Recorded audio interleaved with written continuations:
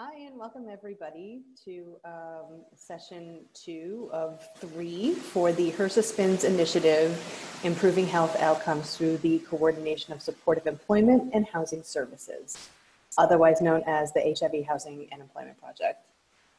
We are a project that was funded by SPINS, the Special Projects of National Significance Program, as a national initiative to support the design and implementation of and evaluation of interventions that coordinate HIV care, treatment, housing, and employment services that will improve the health outcomes for people living with HIV.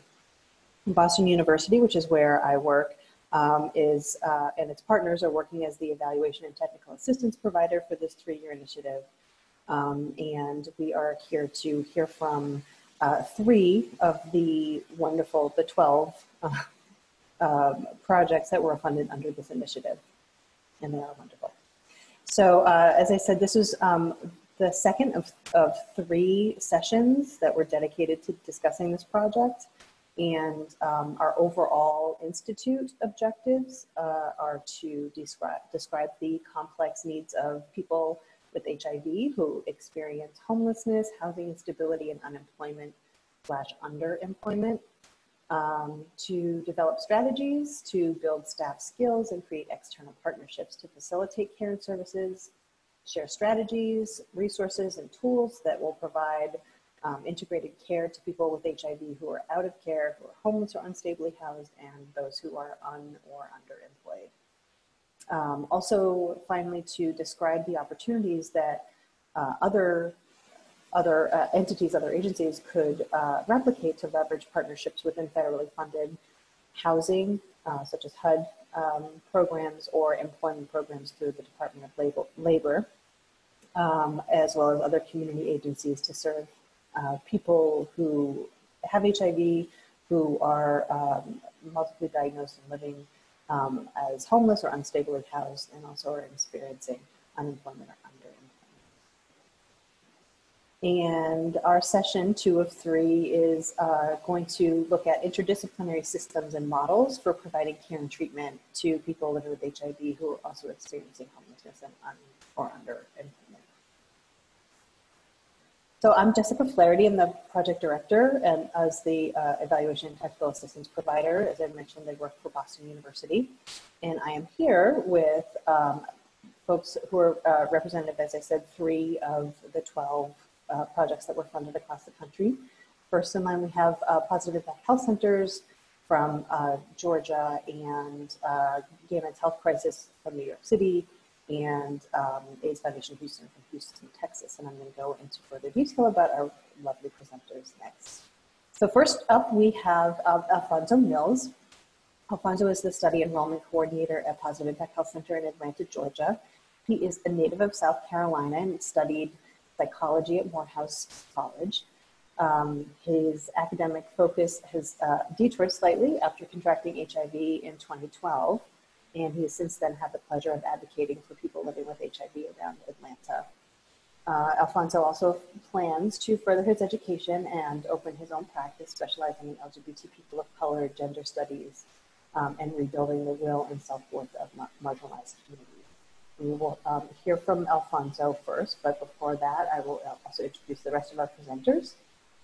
Next up, we have Laverne Hayes. Laverne is the Director of Coordinated Care at GMHC in New York City, New York.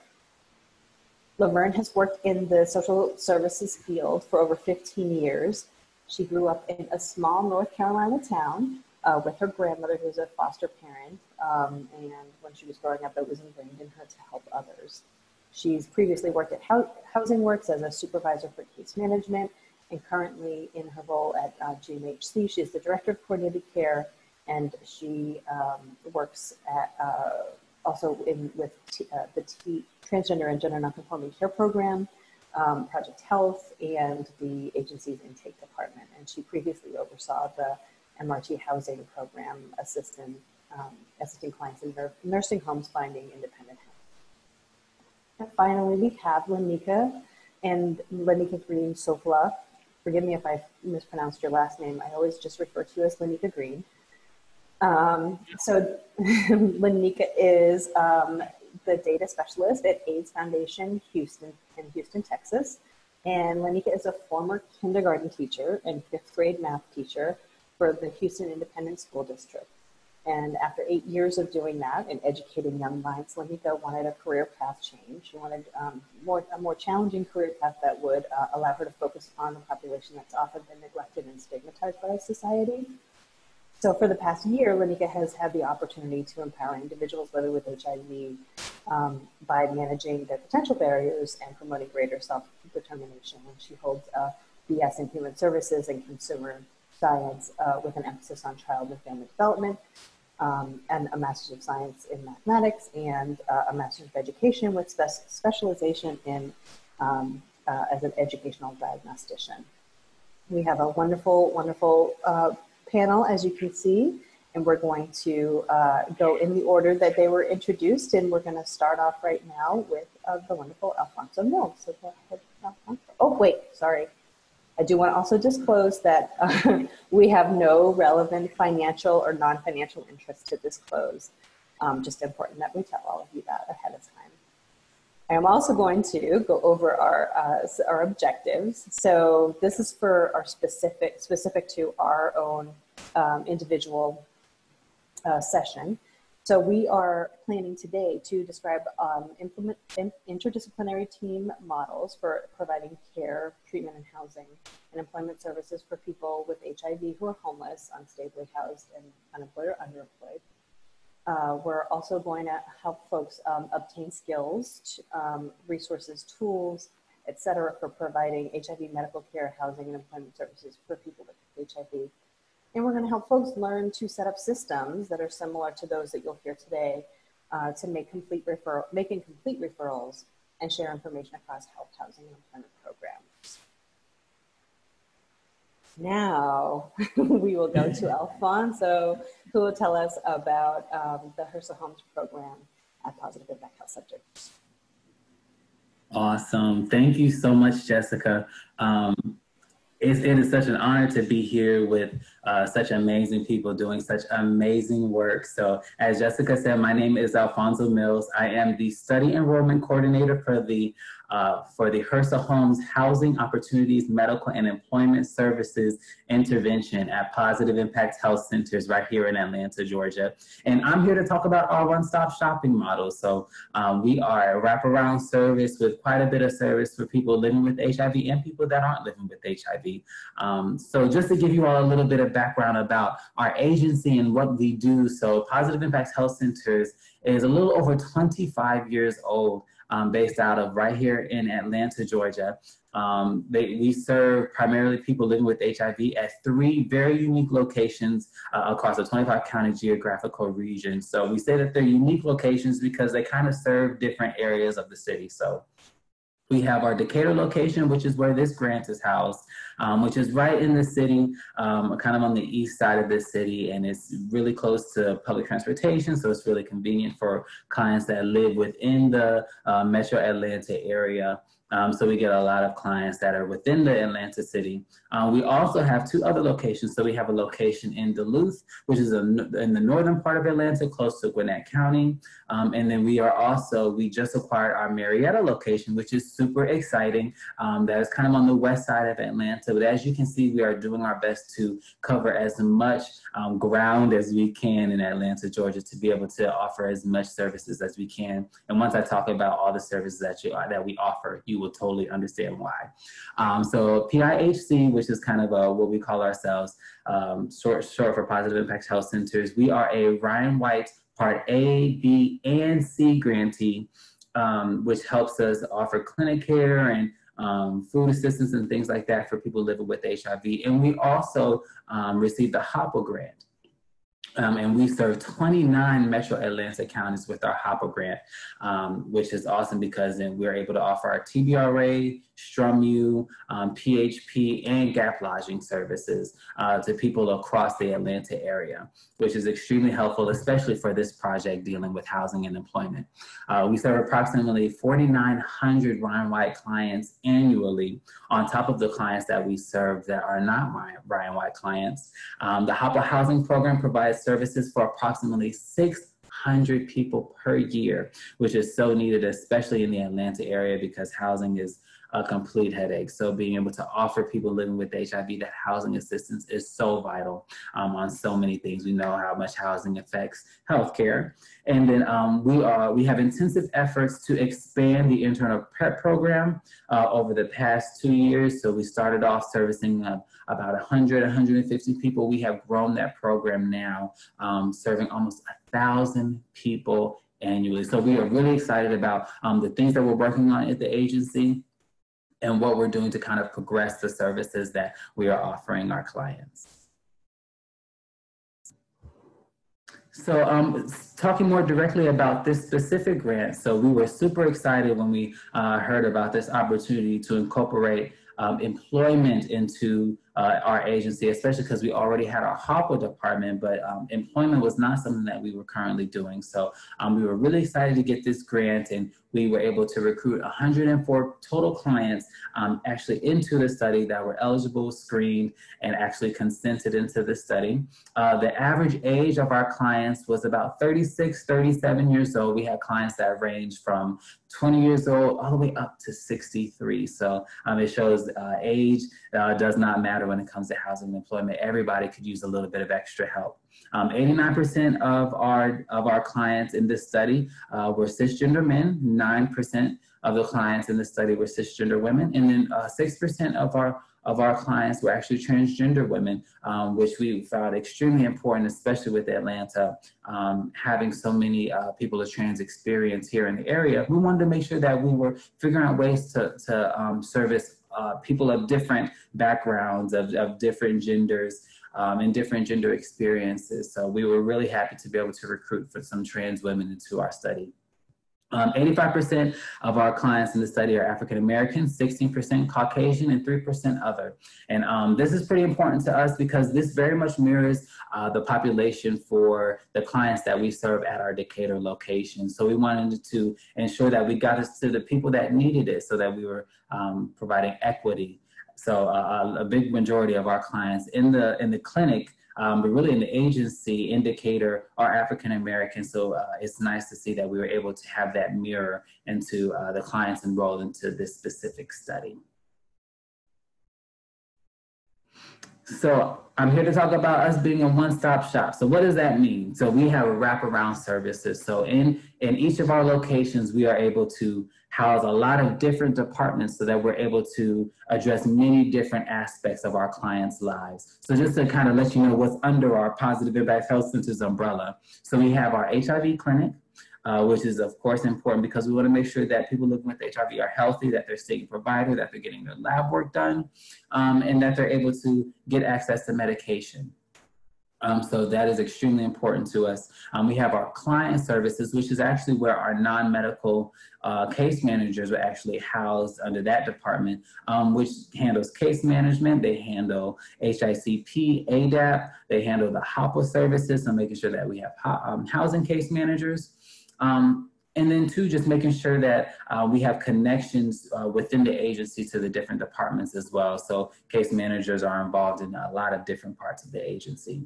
We have our behavioral health team, which absolutely phenomenal. We have therapists, we have interns, we have counselors, we have psychiatrists.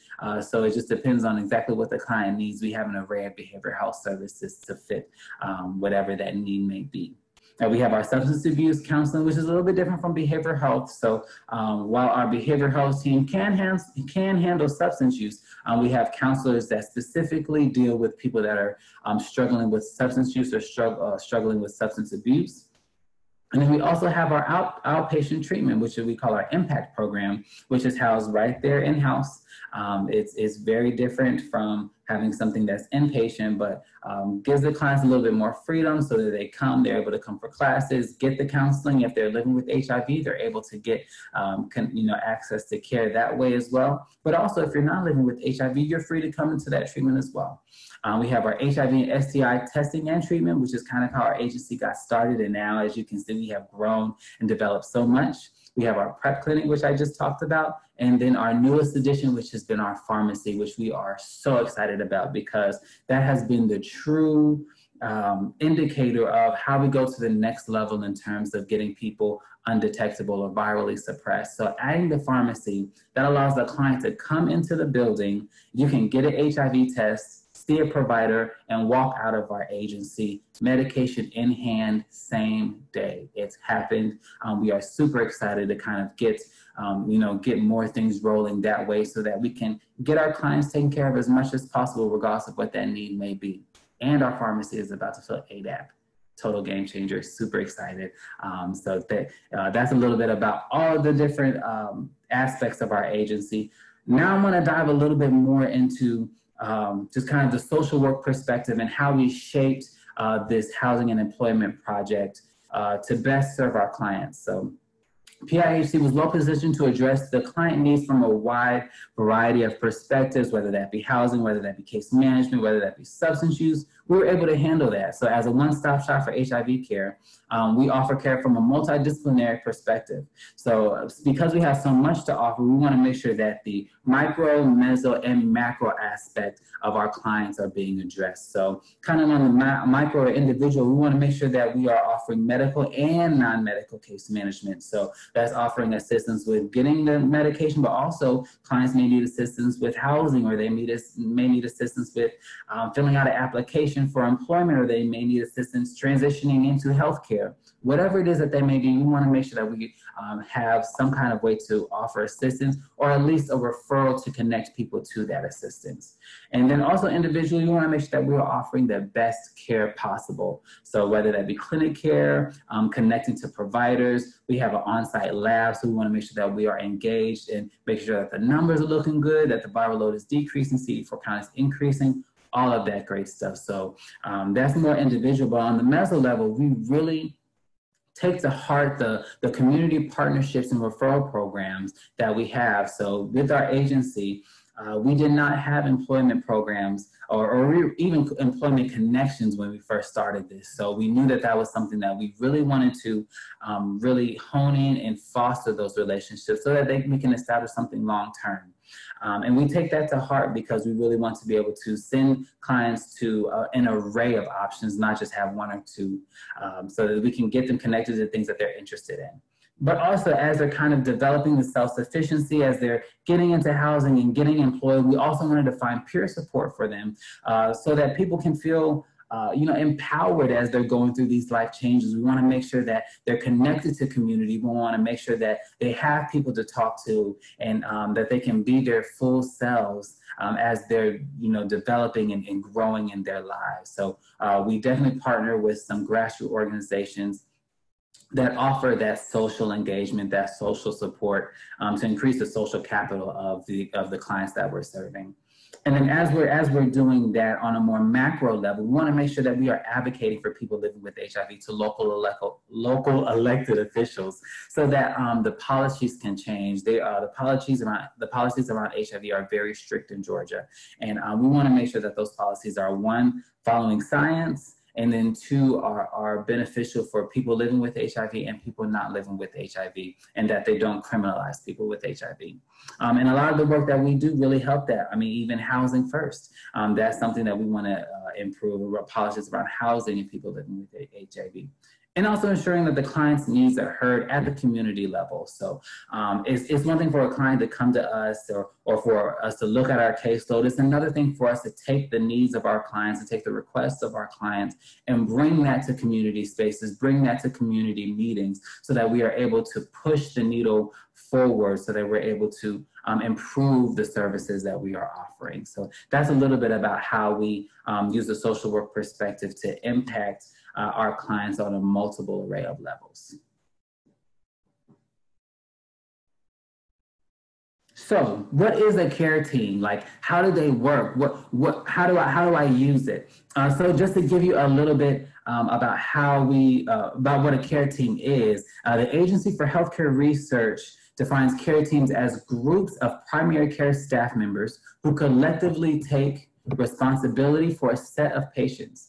The teams blend multidisciplinary skills, focusing on several people's insights rather than just a single physician, which is extremely important and extremely close to how we use care teams right here at PIHC. So we define care teams as a group of staff members from different departments within the agency collaborating their expertise to best assist a specific client to achieve their best health, while ensuring all parties stay aware of the client's progress. And I emphasize that part because it is so important that when you are on a care team, that everybody stays on the same page.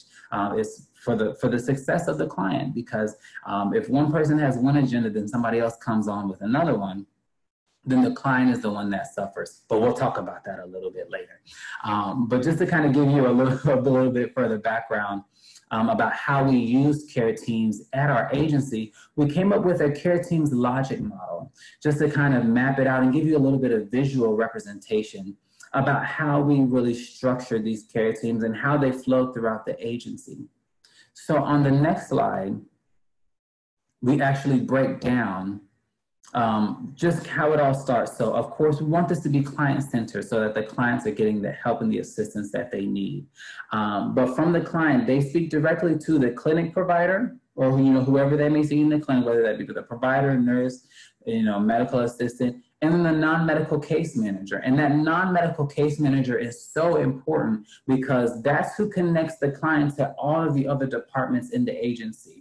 So, and we don't want to bombard the client with so many people, so much information that it becomes overwhelming. So it is important that the non-medical case manager is a conduit to everything else. So the non-medical case manager can connect people to community health workers, which are people that community health workers are kind of peer support that can assist people in terms of moving into housing, can help you with filling out an application, can help you go get an ID card or a driver's license.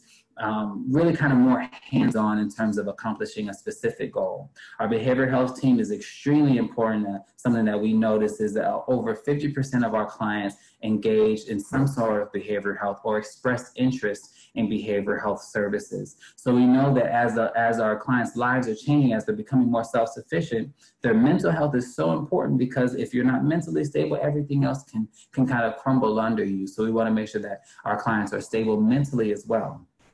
Then we have our substance use counselors. If we have clients that have a history of using substances, we want to make sure that as we get them into employment, that they're able to take a drug test or able to get the assistance that they need or the counseling that they need to kind of make it through those hard times. As I said earlier, our pharmacy is super important in terms of getting medication, whether that be HIV medication or behavioral health medication or, heart medication, whatever it is that you may need. Having all of that right there in-house is so important for adherence. And then HOPWA. So the HOPWA team at our agency worked very closely with our non-medical case managers, because it was so important for them to be able to kind of, get applications in or know exactly what was needed to have a full application, or, after something is processed or after something is approved, making sure that the client is aware and that they have a smooth transition into that housing placement. So all of that is super important, and every person has a specific place and part in making sure that the client gets everything that they need. Now, with this logic model, we wanted to just test this out. This is something that we did very informally, but as we got this grant, we noticed that teamwork is so important. So we have some pros and cons, some things that we learned along the way. So some pros, because care teams are amazing. They are so helpful. They give the client multiple points of entry into the agency, and that helps maintain engagement and retention. So if you know that you have a 6-month follow-up on a client that's coming up, and you also know that they're going to the harm reduction class down the hall, go check on them, go see, and try and catch them after that class. It's nice when they're coming for multiple things, because it's easier to engage. Also, care teams create an ease of access to multiple forms of healthcare for a more holistic approach. So they don't come to us just for HIV. They could come for us for, to see a therapist, or they can come to us to pick up their medication. So, it's a more holistic approach to life. Care teams also gives the client more support to achieve health and life goals. So they have more people on their team personally that's helping them, that's encouraging them, that's pushing them, that's holding them accountable. And that's helpful in terms of the individualized service plans that we do with every client to see, you know, what's going on, what's working, what's not working. And then having care teams allows for creative techniques to be created because you have multidisciplinary backgrounds sitting at the table, all bringing their minds, their expertise to really pour into this client and figure out what we can do to best serve them. Now, there are some cons. There are some things that we have to think about along the way when you are dealing in a care team. So every provider must stay within their own expertise, must stay in your own lane. So the case manager doesn't need to be stepping on the toes of the provider. The provider doesn't need to be stepping on the toes of the peer navigator. Everybody has a place, and everybody has to stay in their lane so that the client doesn't get, you know, confused or get misinformation. And also, every encounter has to be documented. When there are so many people involved in one client, it's important that everybody stays on the same page, and people can do that when everything is documented. Everybody's able to go and see exactly what happened, see exactly what the plan is so that they know in their own expertise how to move forward. Also, if the team does not communicate, the client is the one that suffers. So as I was saying, you know, it's important that everybody works together as you're working with the client, because if things get confusing, if things get kind of, you know, mixed up, the client is the one that suffers the most out of all of that. So we want to decrease that or eliminate that as much as possible. And also there's a potential for the clients to share different pieces of their story with different people, which is also why documentation is important, because then we can kind of put those pieces together. But also you don't want to allow the client to manipulate the staff. You don't want people to kind of, you know, sway one person one way and tell somebody else something different and sway them another way. So it's, as I said, we have to stay on the same page. Which kind of leads to some case studies that I want to talk about, just to kind of give a little background on how we did this and how care teams worked at our agency. So on the next slide, we have two clients that I want to talk about. I call this lights, camera, care teams. So we have client one, who is a Black cisgender male, referred to the Housing and Employment Project by our behavioral health team. So this person was coming in for behavioral health, living with HIV, they were homeless, they were unemployed, they had a history of alcoholism, a history of depression, and substance use.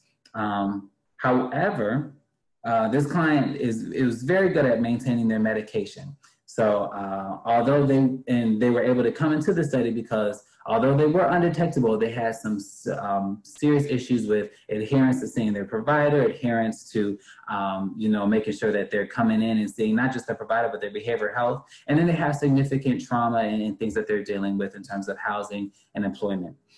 So how do we address this? So we started with connecting that client with a non-medical case manager, establishing that rapport, really getting to know more about them and their story.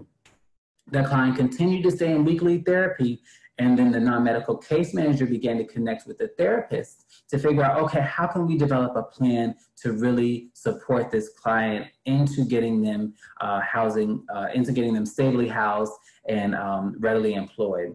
So what did that look like? So that looked like we actually put the client into transitional housing. While that client was in transitional housing, the non-medical case manager was doing housing visits. The client was still coming in, checking in with the therapist. We got that client a community health worker, which was extremely helpful in terms of, you know, sometimes getting that client out of bed and figuring out, okay, are you having transportation issues? Let's get you an Uber. Are you struggling? Are you just feeling bad today? Let me send you some encouragement this morning so that you can kind of get through.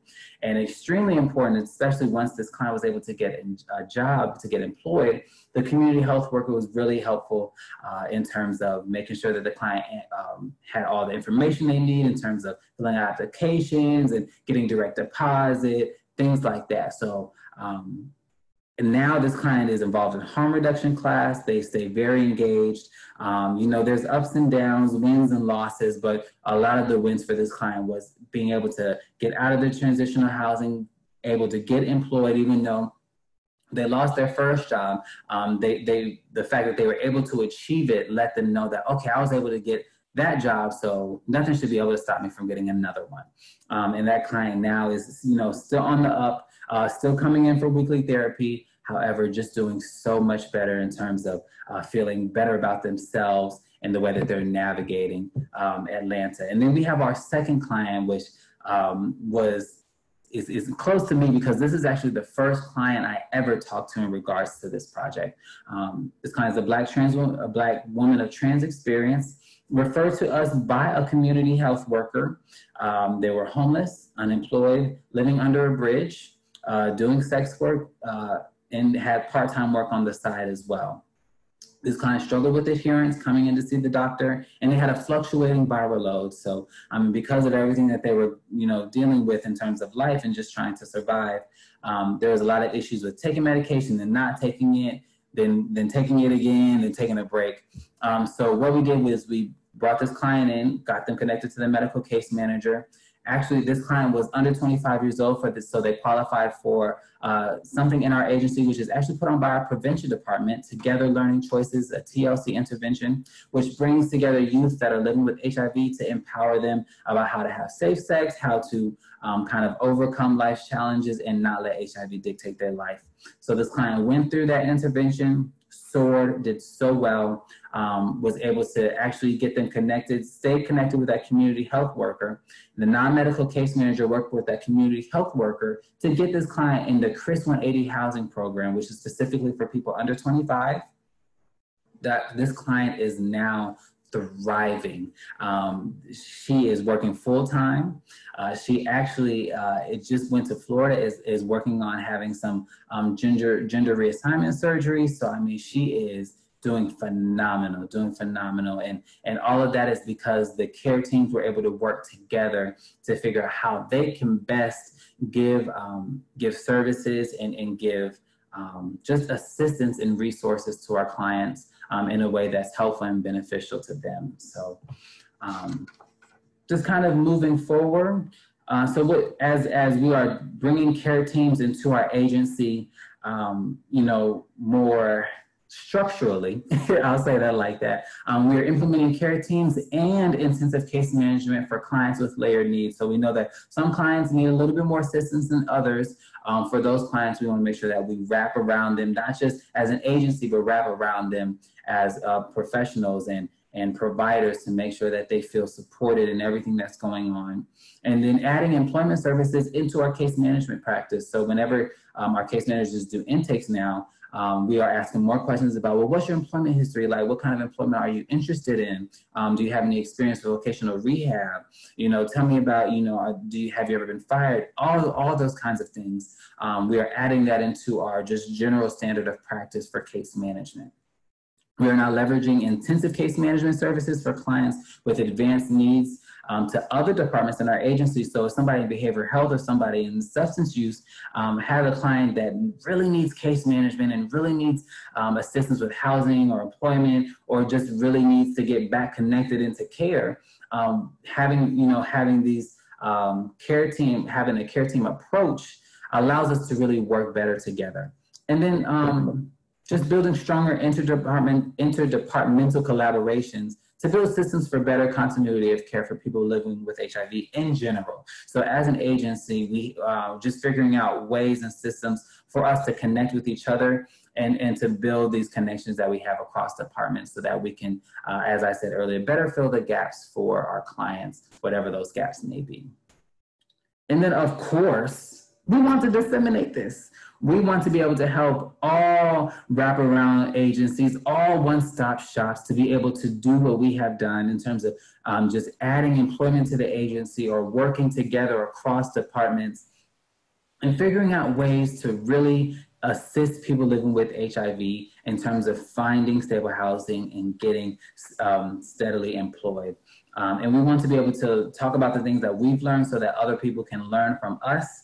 And also just so we can, get this information out to as many people as possible so that we can improve the lives across the nation and across the world. So the dissemination is a huge part of us moving forward and sharing everything that we have learned.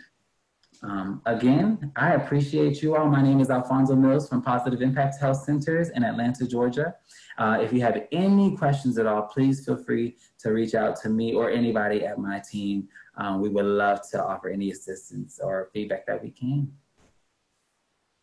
Alfonso Mills, ladies and gentlemen, thank you so much, Alfonso. It was really great to hear about care teams and you all's approach to implementing your intervention through the use of care teams. Wonderful. From here, we're going to move to discussing the use of the trans-theoretical model or the application of the behavior change theory model. And I know Laverne Hayes, who is from GMHC in New York City, is excited to share with you all what she has learned through her experience of implementing a state or utilizing the stages of change model at Project Health in New York. So take it away, Laverne. Oh, you have to unmute. There you go. Yeah. Thank you, Jessica. Hi, my name's Laverne Hayes from GMHC, and I want to tell you just a brief about my agency. It was started in 1981 with 6 gay men and their friends in the living room of Larry Kramer, and it was to fundraise to provide research for the gay cancer as it was known back in 1981. In 1982, they started their first hotline. The first night was just an answering machine. It received over 100 calls. We are still providing the hotline today. Some of the services offered at GMHC, we offer a Geffen testing center, HIV testing, STD testing. We offer PrEP disbursement. We have our workforce development program. We have a SUNY computer lab. SUNY is one of our state universities. We offer legal services, civil and immigration services. We have a nutrition and wellness department. Dwayne Reed, which is now Walgreens Pharmacy, is on site. We offer financial management services to over 500 clients throughout the New York City area.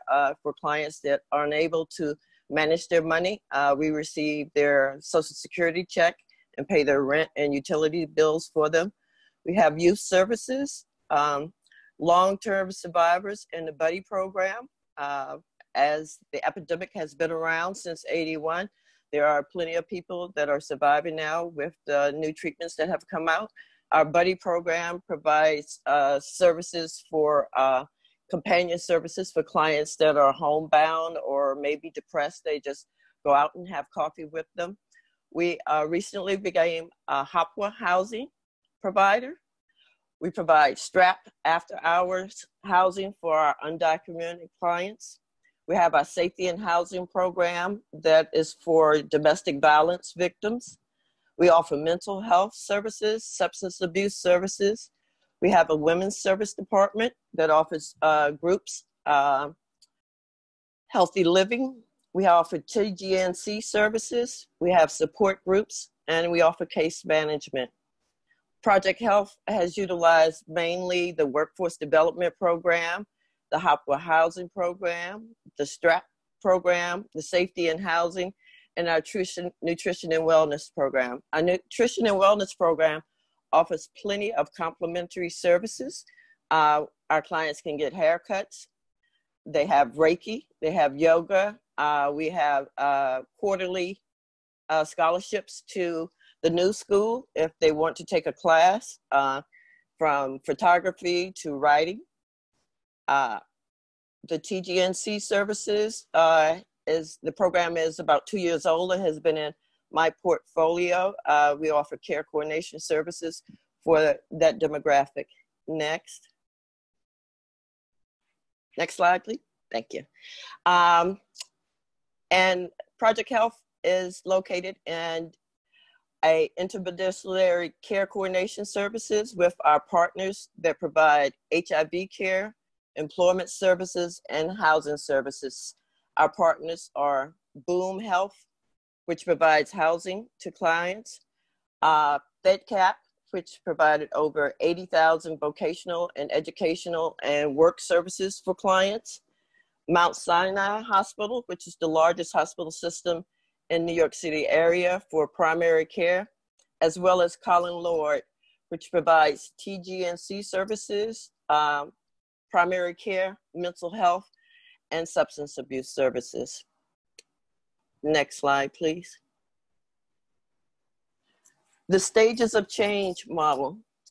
In the pre-contemplation phase, clients are not really thinking about making a change in their life. And this is where the social work case manager and myself come in. We go out, we present the program to other agencies and leave our brochures for clients to begin to think about changing their lives. Some clients in our program that have come from us outreaching have been in SROs for 3 years and are now independently housed. So in the pre-contemplation phase, the clients are just stuck. They don't have any motivation or thought on how they can get to the end. They wanted independent housing, but they just never thought about how to get there. In the contemplation phase, they think about it and they decide, maybe I want to do something. How do I do it? That's where our social work case manager comes in.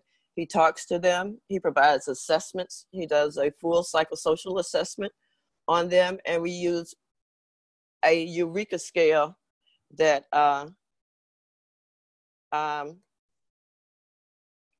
helps us to place the clients into our different groups, our action track or our readiness track. In the preparation phase, the client is preparing to either be housed or to find a job. If the client needs educational skills to obtain a particular job, then we help that client with the resources to get that job. The client may need GED classes to complete their education. The client gets enrolled in a GED program, and then the client has that high school diploma that many employers want nowadays. If they need skills, they may go into a trade school.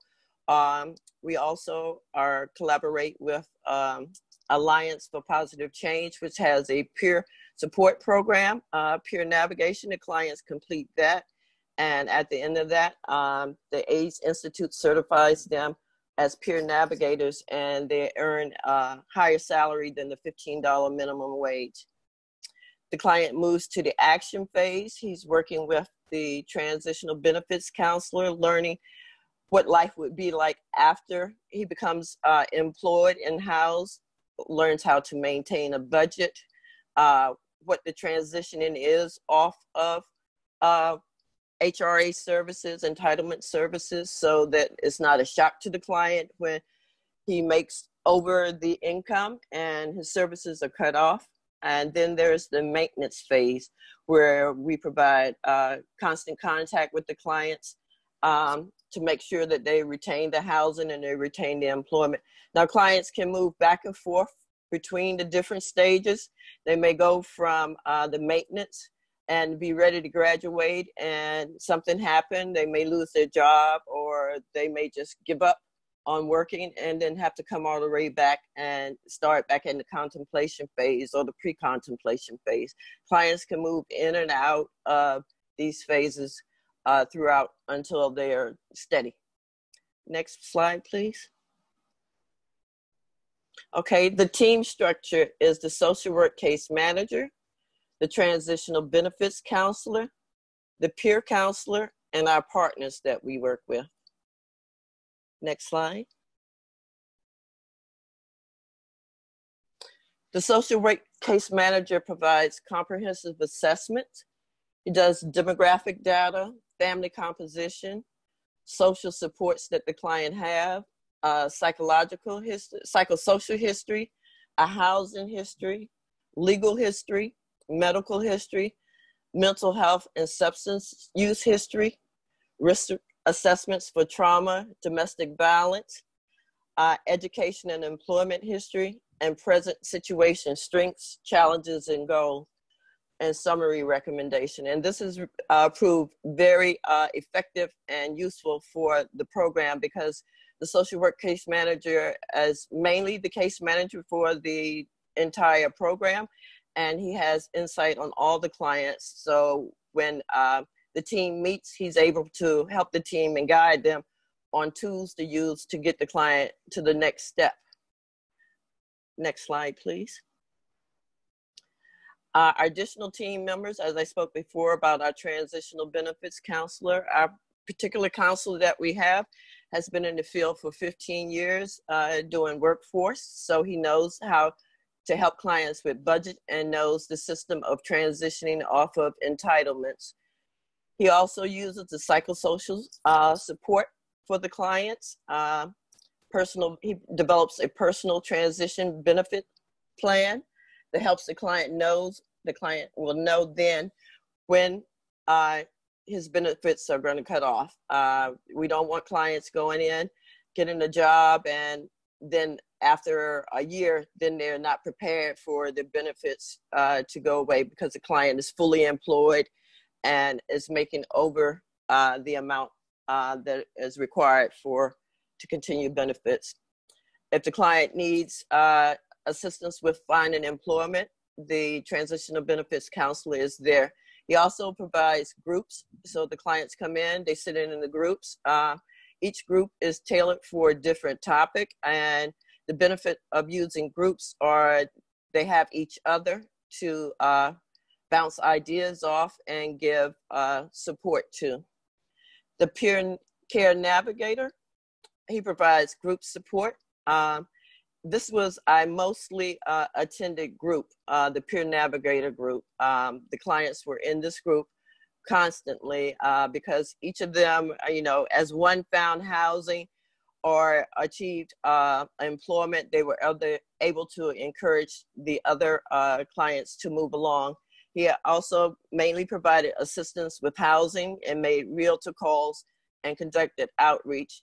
He would go out, all the team members would go out and do home checks on the client, assist with the clients with if they were moving into a new apartment, check out the agencies so that we could gather as much as we could to help the clients going into their new apartments. Next slide, please. And our service menu, I mentioned before, our readiness track and our action track, they're completed. Our Eureka scale is completed every 90 days and the client is assessed. We provided individual support counseling, referrals to coordinated medical, legal, and social services. And the readiness support groups, the topics are similar to those in the action track, how to maintain employment, how to maintain housing, but they were all in preparation for getting the client to that final phase of maintenance. They had a once a month orientation for new clients coming in so that everyone could be familiar with how the groups would run. In the action track, these are clients that have moved along a little further. The transitional benefits counselor ran this group mostly, providing linkage to housing, employment, RREP service, and other supportive services. Psychoeducational groups, housing and employment retention groups. In our peer support group, there were peers providing one-on-one support to each other. There were peer supports in the readiness track and the action track. Next slide, please. Of the 108 clients that we that we had in our program, 69 clients were housed, 49 clients were employed. Of those clients, 38 clients were housed and employed and graduated from the program after maintaining housing and employment for a year. We did also offer these same services to clients that were not part of the study, so they are continuing to use the services. I think one thing that was great about this program is the coordination between us and the other providers. If the clients were not using the services from the workforce services or the employment services from our agency, we were in constant contact with them at FedCap or at Fortune Society. Fortune Society was very instrumental in helping some of our clients that had some history of incarceration to find employment. Next slide, please. Now for my client story, I want to talk about our client. 007 is what I'll call her. This client is a transgender client that came in, age 35. The client was from Ghana. The client suffered a lot of trauma, had been raped several times. Her family had disowned her and put her out because of her sexual orientation. So she came to America, but the client had been working the streets. The client came into the program, and basically in the beginning, the client wanted housing, but I talked to the client and I told her that, you know, we didn't just provide housing, it was also an employment program. And has she ever thought about getting work? And the client told me her aspirations of that she wanted to go to school and she wanted to be a lawyer so that she could go back home and help other transgender clients such as herself. Introduced the client to our workforce program, and the client got a part-time position in that program. The client ended up working full-time because she did such a wonderful job working with clients in workforce and helping to motivate them to want to do better in their life. Currently, this client is in City College. She's no longer working at our agency. She is working though, she's working part-time, but she's at City College going on to begin her college career so that she can get her law degree and go back home and help others. Again, I think part of the reason this program was so successful is because our agency has been around a long time, and we are really work hard with our other community partners. You know, if we don't have the service, we don't mind referring our clients to other services and to make sure that the client gets what they need. And I, as the director of the intake department, you know, I was able to help guide the clients to incentives that were used. You know, I ran a viral suppression program where the incentive, the client got $100 every quarter, a gift card for $100 every quarter, as long as they stayed virally suppressed. So this was a program that several of the clients utilized. And all of the groups provided Metro cards for the clients. So the clients could easily come back and forth. And even if the client was going out to look for housing, we provided the clients with Metro cards. So the program really was successful because the team worked hard to make sure that the clients had everything that they need and stayed in constant contact throughout. Thank you very much. And I will take any questions at the end of the presentation. And thank you so much, Laverne. Wonderful, Laverne Hayes, ladies and gentlemen. I think in addition to the successes that you named, I would also just say that your leadership and the longevity that you brought to this project, having done this work for many years, and that experience of your staff as well. And utilizing such a client-centered approach and really meeting them where they were at as far as how prepared they were to take the next step was really a feather in your cap. So thank you so much, Laverne. Thank you.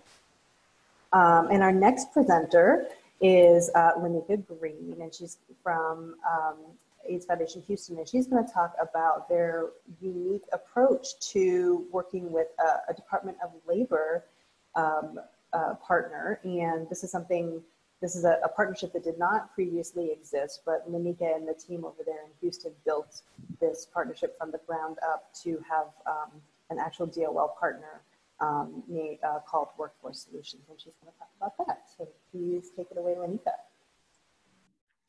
Good afternoon, everyone. I wanted to thank Jessica for the lovely bio, and it is a pleasure being on a panel with two other agencies who have the same ideas in mind to help those people living with AIDS and HIV. So this is a great opportunity. I look forward to sharing a lot of information with you all, and at the end, if you have any questions, I'll be glad to assist you all. I want to first start off talking about our unique partnership with our FQHC, which is Avenue 360, as well as AIDS Foundation Houston. Avenue 360 actually began as a AIDS service organization.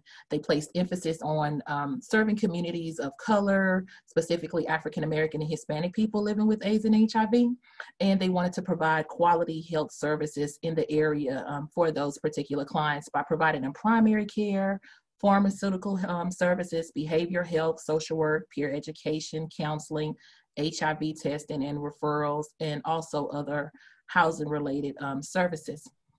Well, recently Avenue 360 had become a FQHC, which is a federally qualified health center, providing Ron White's Part A, B, and D programs.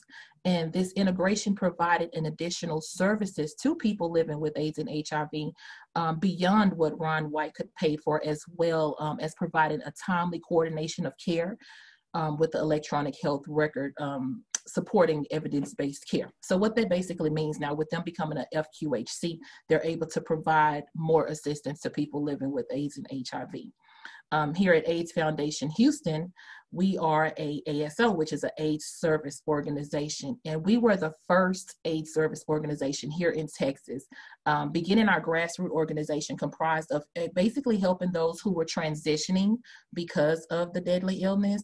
However, over the last 35 years, we've grown to a robust community-based organization, being able to transition into a multifaceted health and human service organization, providing supportive services for over 4,000 men and women and children living with AIDS and HIV. Our agency also helps with HIV prevention education to almost 92,000 individuals and testing to almost 1,700 individuals annually, most of whom come from a high-risk population, including inmates out of the Texas prison system, gay, bisexual, or transgender men and women, and anyone else who are needing the services that we provide. Not only do we provide testing, we also provide food assistance to clients who need assistance, income support system, which can be housing, transportation support, legal assistance, healthcare assistance by way of referrals, and like Positive Impact and GHMC, we provide wraparound services. Now, another thing with AIDS Foundation Houston and Avenue 360, what made us unique and what our goal was is to address the needs of a disadvantaged population. Anytime we have a partnership with anyone, there are always pros and cons, and what we focus on are the pros of having this partnership. This was an opportunity. As you know, there are several agencies that may provide AIDS and HIV services to those clients affected. So this was an opportunity for us to remove silos within the ASOs. That basically means instead of having one organization promoting the services that they have and strictly enforcing individuals to go to one place, well, you have two agencies that are able to provide that.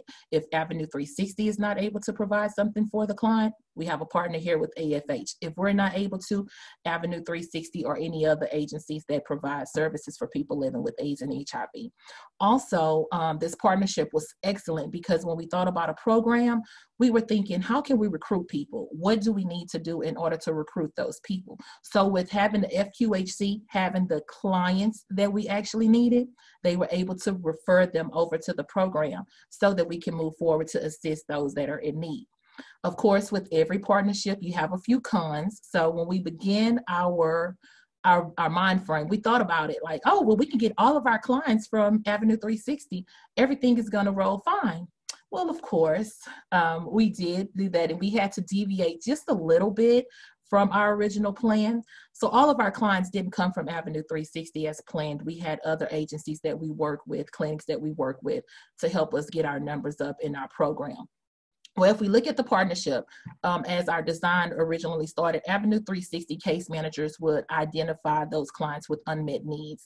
Those unmet needs will be individuals who are homeless, who are unemployed or underemployed, who are unstably housed, who are not linked to care.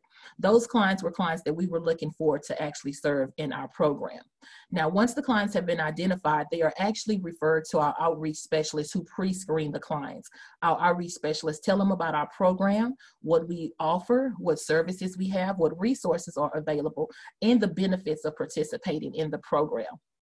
Once the clients do pass the pre-screening, agree to participate in the program, then they're referred to AFH Network Navigator, who provides non-medical case management and other supportive services. Now, again, this is a pro for having a partnership. Avenue 360 as a FQHC could provide medical case management. And on our side, as non-medical case management, all additional services that the clients are not receiving at Avenue 360, they'll be able to receive it at AFH. Now, what's most important, as we learn to listen to our clients and figure out what needs and services were more important to our clients, of course, number one is always housing. However, listening to what they're saying, another big thing that we focused on was employment. We had several clients who were underemployed, who were unemployed, who had no job skills. And as a team, we had to come together to figure out, what can we do to be able to assist the clients? How can we get these clients employed? What is it that we can do to help them? Well, when we thought about a who and a what, who do we need? What do we need? We need an employment specialist, somebody who can come in to provide employment services and resources to our Project Core clients. What does that look like? Anybody who can come in and provide any type of classes or just teach the clients how to look for jobs or anything of that nature. That's what we focused on. How do we find that? When and where? Well, we actually began our program in June of 2018. We started a little bit later than some of the other agencies, but in the process of attending a community resource fair, we ran into a Department of Labor company, which is the Workforce Solutions. And during this this community resource, I was sitting in a class and they were giving a little class. And I'm like, well, you know what? Do y'all come out to other agencies to do that? And they were like, yeah, you know, here's the number, contact us, let us know what you do. Well, how and why did we do this? Imagine in a big city like Houston, Texas, you're trying to go into a Department of Labor to receive some assistance. So you're one of 80 people in an office waiting to see one employment specialist.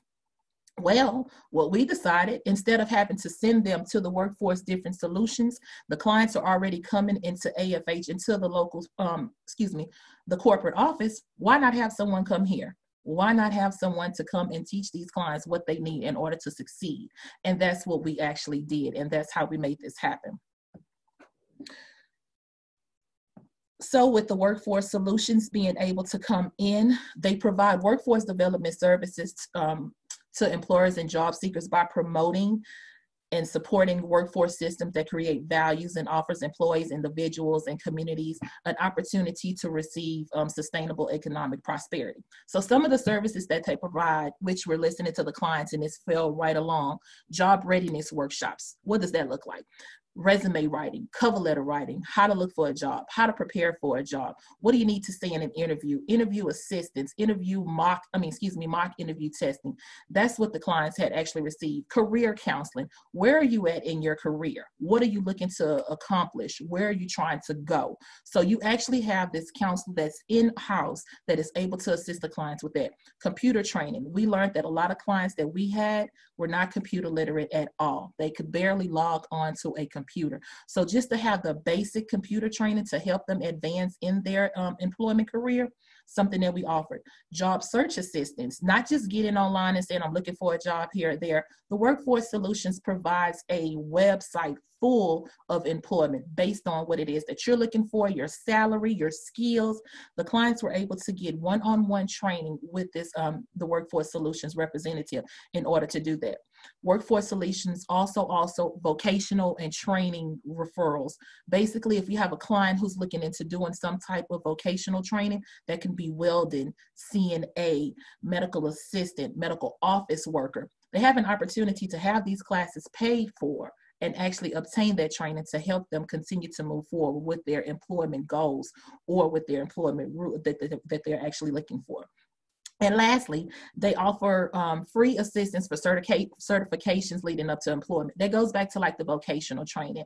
So if you need an IT certification to do something, or you need something else, community health worker certification, medical assistant certification, phlebotomy certification, the Workforce Solution provides financial assistance to those clients. And as we're thinking about the Workforce Solutions and how they can benefit from us, we're thinking we have clients who don't have any skills.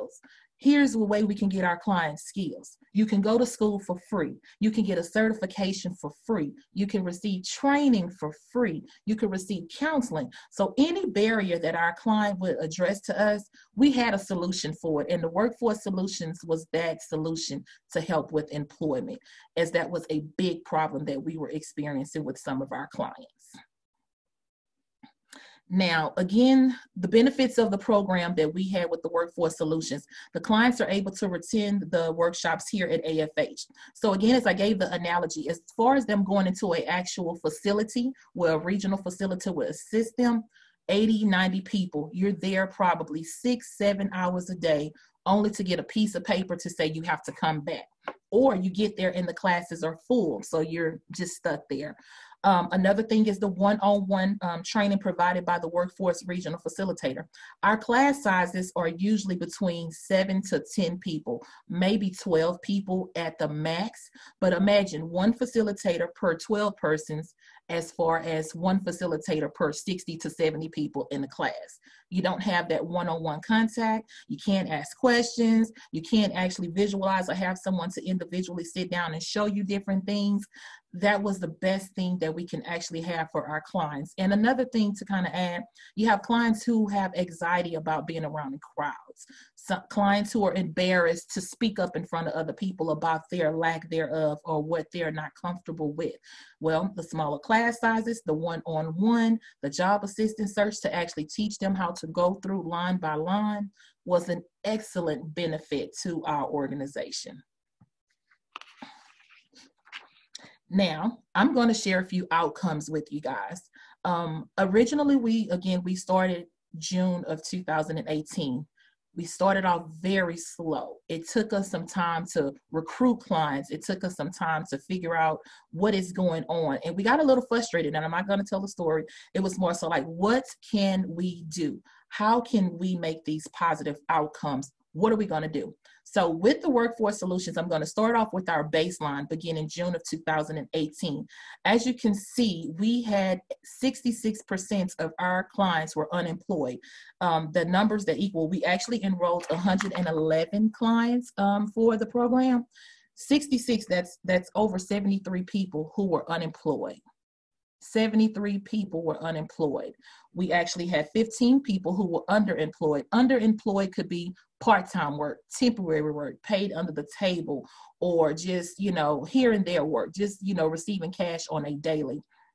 Also, for unemployed, underemployed, and something other is just, you're just doing whatever you can do to get whatever you can get some income. Well, as of April 2020, I am pleased to say that our employment numbers has increased by 31%.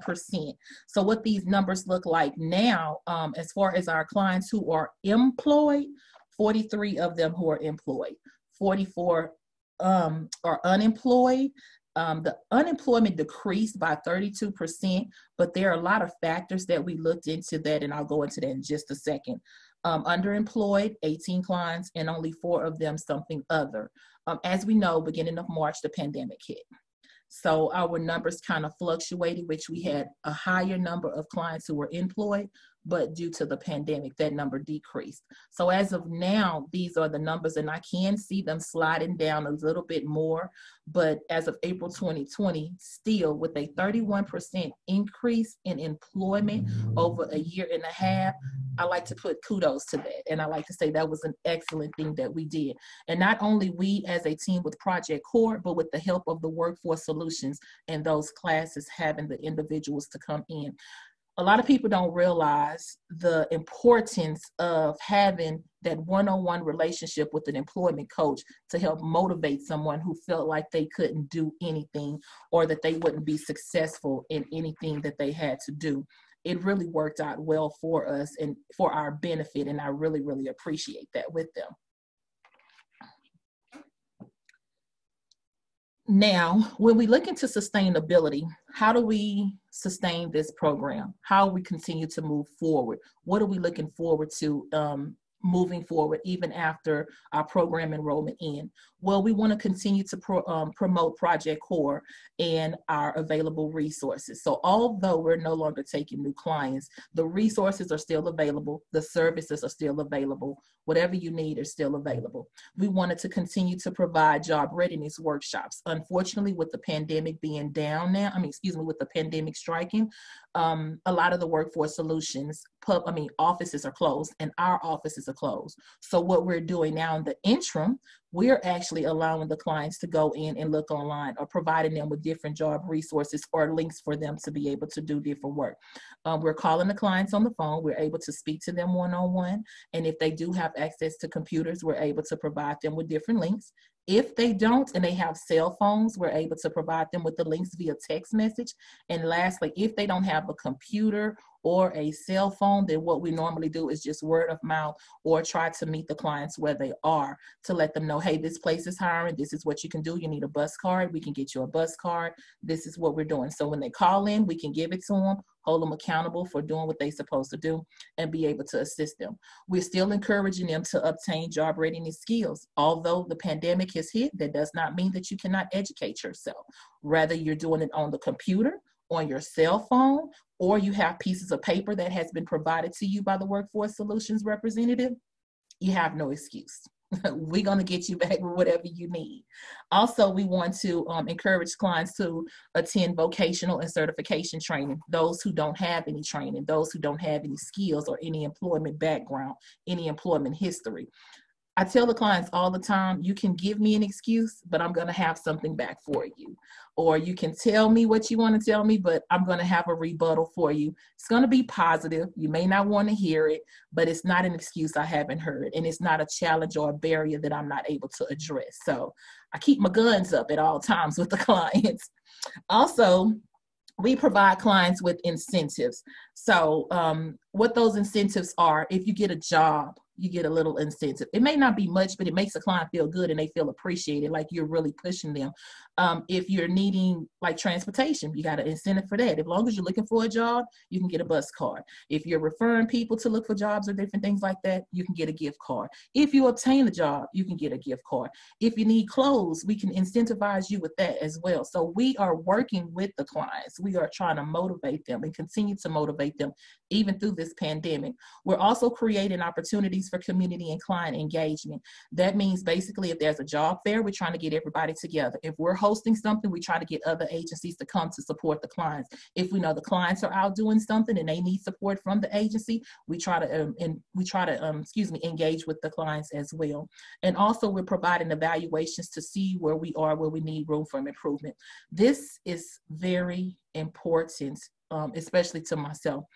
We can do things and think we're doing a good job for the clients, but the clients may not like that. The clients may not understand different things of that nature. So the evaluations are to see where the clients are. What do the client need? We think we can know everything that the client needs, but sometimes the client may not verbalize what it is. So you have to go back and kind of think, okay, well, I could have did it this way. I could have did it that way. I could have said it this way. We could have offered this, or we couldn't have offered that. Or they don't like the snacks that we giving. We need to try something different, or don't give them snacks. Let them come with their own snacks. No, but we'll try to do the best that we can to see where there's room for improvement. We're never perfect, and there's always something that we can do to correct things or to make things right. And I am so open for suggestions. I'm so open for improvement and changes. And, we just kind of roll with the punches. Now, what I'm going to do is share a client success story. This is my friend Barry. So when Barry came in, and this is so funny because he scared me, he startled me. He was a walk-in client. He was homeless, he was unemployed, has been off his medication for 5 months. He suffers from depression, anxiety. He had no transportation, no income, limited job skills. Now, Barry called me every day after he came in for his initial appointment. He missed a couple of appointments and kept trying to reschedule. And finally, I was like, Barry, when you're serious, let's get this to work. I'm here. When you're ready to come to, no problem. His main focus was housing because he was homeless. Barry couldn't see past anything else except wanting to be housed.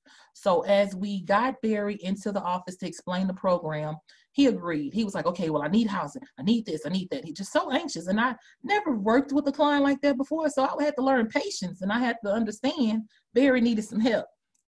So first thing we did was completed a housing assessment, because again, to Barry, he couldn't see anything else because he was homeless. He needed a roof over his head. He needed somewhere to stay.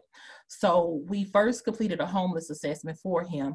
And he was actually, you know, in turn referred to a housing program. This was after some months, but we got him into a shelter, a men's shelter, where he could stay, you know, for a few nights. And eventually he transitioned into a transitional living facility. And that was a little bit more comfortable for him because he didn't want to be in the shelter. Well, he was also referred to our LCDC for a mental health evaluation, because not only has he been off his medication, his AIDS medication, he's also been off his mental health medication. He was hesitant, again, about attending the weekly, because we have the workforce classes weekly. He was hesitant about that because his, again, main focus was housing. But eventually we talked to him, let him know, hey, once you get a place, you need a job. What if you don't have a job? How are you going to pay for your place? You're going to end up in this situation again. So let's focus on the job. You have a roof, temporary roof over your head. How are we going to get to work? What are we going to do?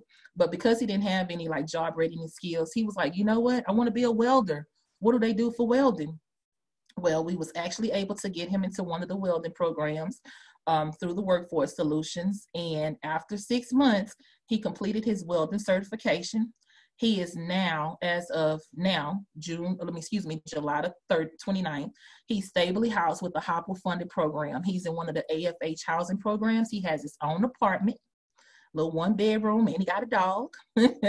He's employed full time with the city of Houston. So not only did he get a welding certification, he's able to work for the city that he was once homeless in. Yeah, he's virally suppressed. He is currently on his medication. He attends bi-weekly therapy sessions. He volunteers at like local homeless shelters and to provide food to different people in their different food pantries. And just last month, Barry got a car. He was so excited about the vehicle. You know, he just drove by. He was like, well, I'm by the agency. I was like, well, we can't have visitors and we're not there. He was like, I just want to show you my car. And I was like, okay, well, I'll meet you at Starbucks and you can show me the car. So we got around to the Starbucks and he just started blowing the horn. Miss Green, I got a car. I was like, well, okay, Barry, can I borrow $5? No. But all that, I say all that to say, wraparound services and the coordination for both the FQHC and the ASO, that's a partnership that can help a client in so many aspects.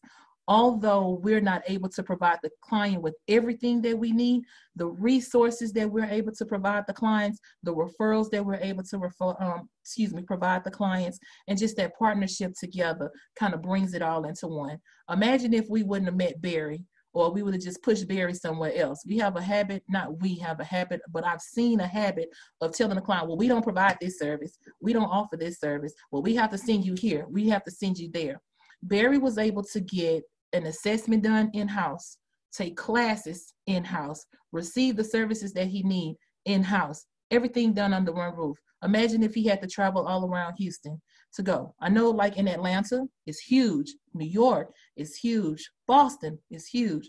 But just imagine having to travel all over these places to do these different things when you have one-stop shop to get everything that you need to be able to help the client. Imagine how many more clients like Barry that we've helped. This is just one particular client that we're speaking of. And with the Workforce Solution providing those different services as well, imagine how many more clients that we can see have a more self-sufficient lifestyle, have a more positive outlook on their life, who wants to continue to be virally suppressed, who wants to continue with their medication, and who would love to be in their own place supporting themselves. I'm going to conclude my story here because I know we may have questions. I really enjoyed you all, so I am open to any questions and concerns. At the end of the presentation, my contact information will be there. So thank you guys again, and I really do appreciate this opportunity to share the things that we're doing here at Avenue 360 and AIDS Foundation Houston. Monica Green, thank you. Wonderful. So wonderful to hear the story that you had to tell, not only because you've got this great example with Barry, but also because yours is such a great example of partnership with the Department of Labor, partnership between an aid service organization and FQHC in a time when aid service organizations are really few and far between. So to see this really, happy, healthy, great collaboration between your two organizations is so great. So thank you so much for all of that. And thank you again to all three of our wonderful presenters. Again, these are just 3 examples of the 12 sites across the country who are doing equally amazing things. And we do hope that you will join us for more of the sessions that we have on offer throughout the conference. If you'd like more information about the HIV Housing and Employment Project, please go to our website, and this is a live link in these slides, as I believe they will be made available to you, but you can find us there. And if you'd like to reach out to us individually, you can feel free to reach out to me, Jessica, and my BU address, and then we've also got Alfonso and Laverne, and we have Lanika's AFH email address right there on the last. And then again, if you would like to receive continuing education credits for participating in this workshop, please feel free to reach out to Ryan White, and you can click on the link right there for more information about that. We would like to thank you for attending the second session of our the three sessions for our institute, and we would like to now spend some time taking any questions you might have for our lovely panelists. Thank you so much.